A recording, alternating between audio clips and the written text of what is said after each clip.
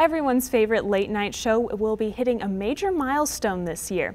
SNL will be recognizing 40 years on the television screen since their first episode in 1975. SNL is the longest-running sketch comedy show in history and has won 40 Emmy Awards, the most for any TV show. Joining me now is SNL alum and Iowa native Gary Kroeger. Thank you so much for joining me, Gary. My pleasure. Anytime I get to talk about myself, that's a good day. Well, I guess my first question is, will you be tuning in to the 433-hour marathon on VH1 of SNL? No, as shallow as this sounds, I tune into the residual checks that come in.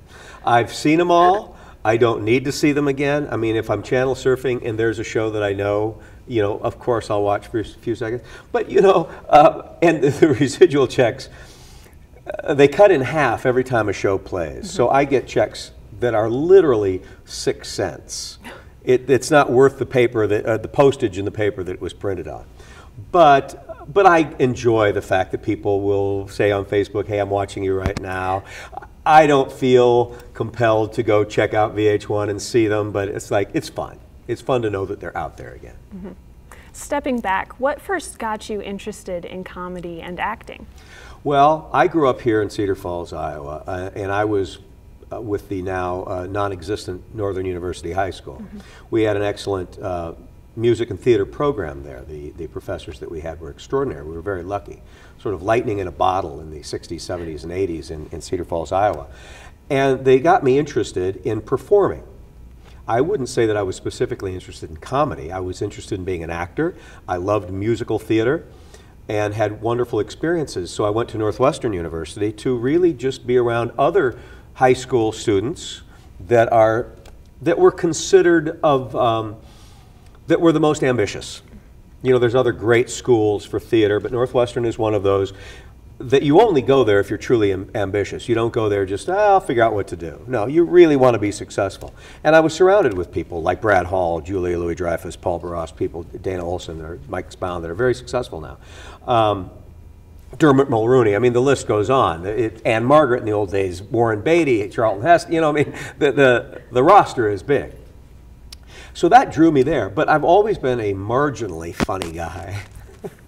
You know, I was kind of a class clown, so comedy was something that I enjoyed. It was never a career to me. I got involved with people at Northwestern, like Brad and Julia, who were also serious actors who took comedy very seriously. Comedy was when it was necessary. It wasn't an end in itself to us. We liked social commentary. We liked theater that meant something. And if humor was the way to get you to pay attention, then great. So we did theater shows. We formed a guerrilla company called the Practical Theater Company. We operated in and around Northwestern, and we did shows. They were often received fairly well, but we were smart. We took the best scenes, the best sketches from every show, and after a few years we called it the Golden 50th Anniversary Jubilee. So we knew it was just the good stuff, and we put on a show right next door to Second City. It was subsidized by Second City, in fact. And it was called the Golden 50th Anniversary Jubilee, and it was a huge hit in Chicago. This was 1982. Such a big hit that it caught the attention of Saturday Night Live. We didn't know they were in the audience, the producers. We had no idea. It was just another show. I remember back then, I was in my early 20s, thinking, well, maybe I'll get a commercial out of this. Maybe I'll get a Steak and Shake commercial or something, make a few dollars. I could take my girlfriend out to dinner, put some gas in my car. That was my goal. And they call us the next day and said, would you be willing, could you be in New York in a week and start the new season of Saturday Night Live? It felt like winning the lottery. I mean, I can't begin to tell you. I was driving down Lakeshore Drive with Julia, and we were on our way to our last show, and we were just giddy, screaming school kids that this was happening. Now, that's the best part of the story.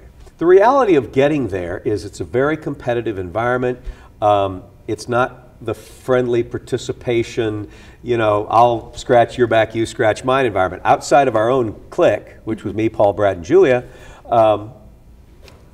we made friends, but these friends, you're getting in the way of their airtime. So It was very difficult. I guess comedy writer Megan Wright describes you as an engaged supporting player of charm and versatility who buzzed steadily, although quietly, until the end of his 3-season stint. Looking back, would you do anything differently? Well, boy, those are the nicest words ever written. In fact, when I die, if those could please be transcribed onto my tombstone, that would be super. Yes, I would do things differently. I wouldn't be... That's a really good question, and perhaps I should be talking to my analyst about this. I wouldn't become a meaner guy, a tougher guy. I wouldn't sharpen my claws. I wouldn't grow fangs. I wouldn't be aggressive. I really took a lot of pride in the fact that I was an Iowa boy with Iowa values, and I was a nice guy. Now, that allowed me to be taken advantage of or taken for granted. But I wouldn't change that. What I would change, knowing what I know now, is that I would have been more aggressive creatively.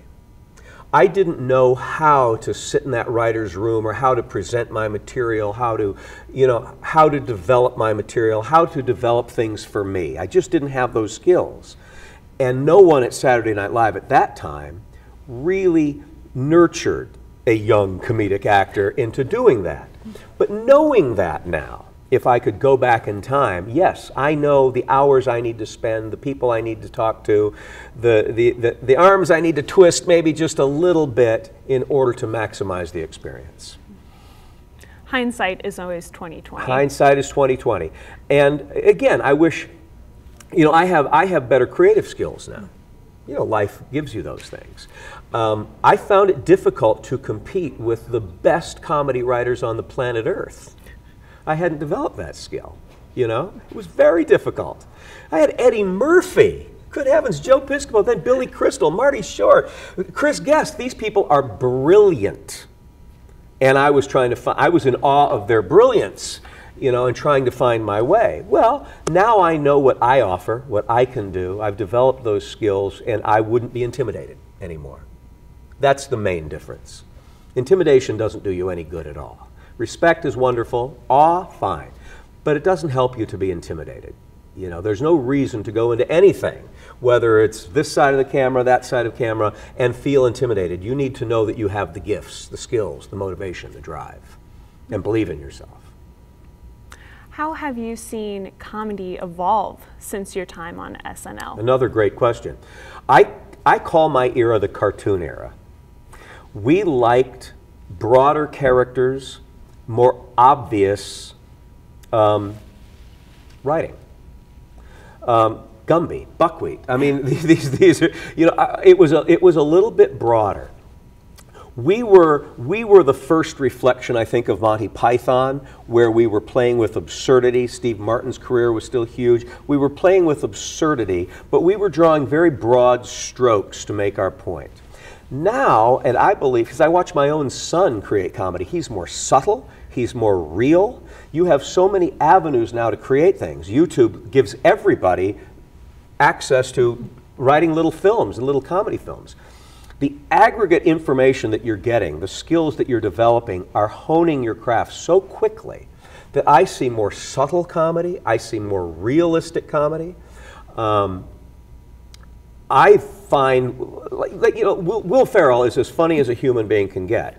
But the reason we find him so funny is we find those shades of reality that he illuminates so well in just a moment. The silliness that we all have, but he plays it. He's so real behind his eyes that that's what we're relating to. That's the new standard to me, is playing it real, but understanding how ludicrous reality can be, and giving that to people. That's where it's going. It's tending toward reality, which I really find fascinating. Do you see that kind of reflected in TV shows like Modern Family? Absolutely. Great example.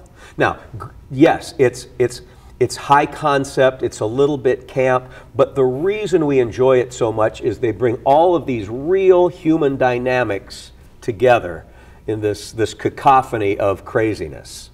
But again, it's the real things that we see reflected that are the most meaningful and funniest. Maybe hit too close to home sometimes. Too close to, I don't know that there is too close to home. And in fact, where comedy is going is getting closer and closer to home. I mean, I don't know what's on the other side. Maybe we're back to police dramas again. I don't know. But yes, it's getting closer and closer to that edge. But I'm fascinated by it. You describe yourself as a actor, writer, TV host, MC, voiceover actor, and now I understand you're possibly looking to add politician to the list. Right. Well, you know, again, it's my Iowa roots. I was in show business for 25 years, and that means Chicago, New York, and LA. I was never this guy to say, well, I'm just going to do movies, and I'm not. No, I just wanted to work.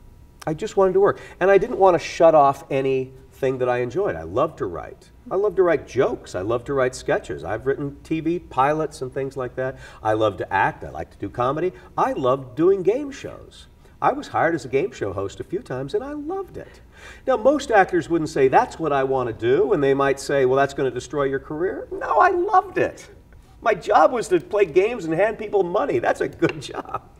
I like being able to do lots of things. And as an adult now, you know, as a father, living back in this community and away from show business, I like to be as involved in the community as I can. I like to MC events. I like to raise money for charities. I like to be involved. I like to help students. And all of that is connected to politics. I've been writing a column for the Courier for a couple of years. I write a blog that's a political blog. And people are interested in what I have to say because they can see that I'm serious, that I like to do research. Ultimately, I'm just trying to move the needle in two ways: to have a good life and to provide for my kids and all that I can do to help any community. You want to leave this place a little better than maybe you got it. And you know, I just feel motivated every day to think, okay, I don't expect to change the world, but it's like It's a Wonderful Life. If you can move one person, if you had a good experience today and it causes this ripple effect towards something better towards your careers, then that's my motivation. That's all we can hope for. Well, that's all we can hope for. Yeah. You know, again, yeah, it is interesting. I do describe myself as all of those things, but that's simply because I enjoy doing all of those things. I would feel very incomplete if I had to cut something out. I have one last question for you, and it might be the hardest one that you'll have to answer today. All right. Okay, prep yourself. Okay. Top 3 comedy actors, living or dead? Well, you know, I said one right now, and honestly, I put Will Ferrell in the pantheon of great, because he can be in a bad movie and I will go see it. He can be in a bad movie that I see and I'll still watch it over and over and over because I find him so funny, you know? I put Will Ferrell there. He brought something brand new to comedy that I hadn't realized before. The greatest comedian that ever lived did not consider himself a comedian. It was Charlie Chaplin. And now I know that's old black and white soundless stuff for the most part, and that might be like, you know, might be meaningless to a young audience. Do yourself the favor, go to the public library, YouTube, whatever you have to do, Charlie Chaplin, watch his full-length films. They are pathos, they are comedy, they are genius of understanding the human condition. And the way he physically manifests life in a way to entertain you. There's never, ever, ever been a genius like Chaplin.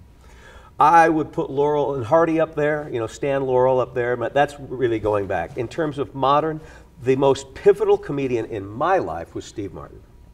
Because here I am, a guy looking for my way, and here's a guy that just said, I am willing to be a clown, I'm willing to shave half of my face, put an arrow in my head, you know, and we had never seen comedy taken that far and that silly before. So yeah, Chaplin, Steve Martin, and yes, Will Ferrell. That's a pretty good list. And pretty diverse too, yeah, you must say. You hit a lot of stuff there. Well, thank you so much for pleasure. joining me, Gary. Yep. For more Cedar Valley news, like our Facebook page. Until next time, I'm Jeannie Edson.